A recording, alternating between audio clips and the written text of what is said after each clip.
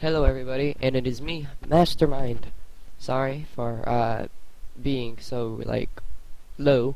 It's just that it's in the morning. And today it's going to be a Hexxit seed review. And here's what you're gonna want to do. Follow my steps.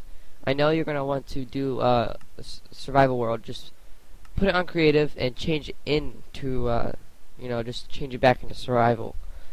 Just trust me on this. You'll get way better loot from everything. There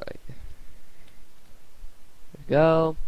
And then you want to put this on large biomes, and you want to do 1 MILLION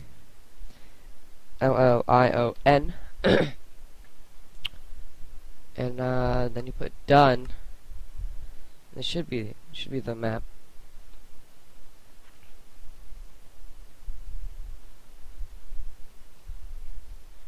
Just wait for it to load.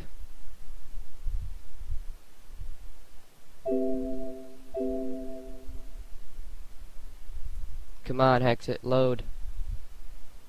And this is Hexxit. Just you'll see when we get into the game.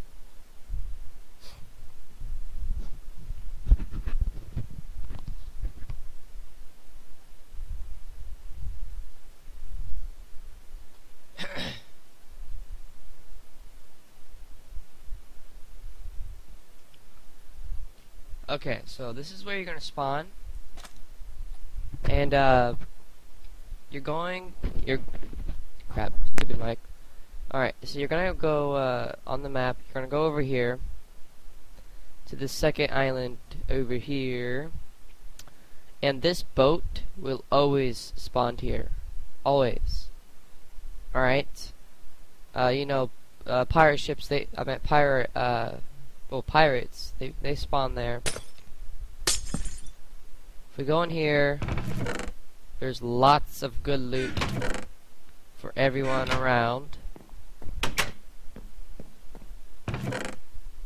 Block of butter, thief's chestplate, that's really good. Some hexagonal diamonds.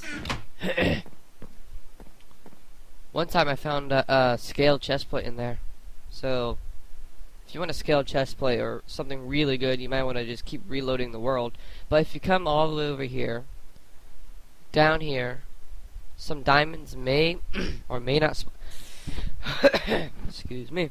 They may or may not spawn, just because everything's random every time. But this will be here.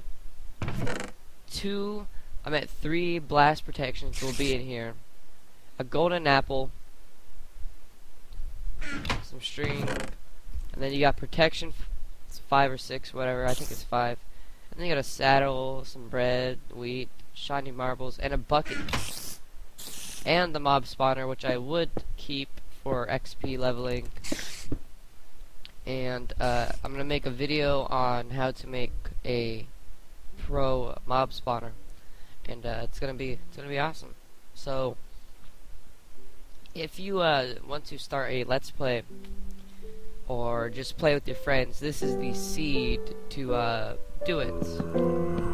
So yeah. And by the way, this is my new skit. And this will be hard to conquer, but what I did in mine is I just climbed up on the side, broke right here, and grabbed the chest. Oh, alright. So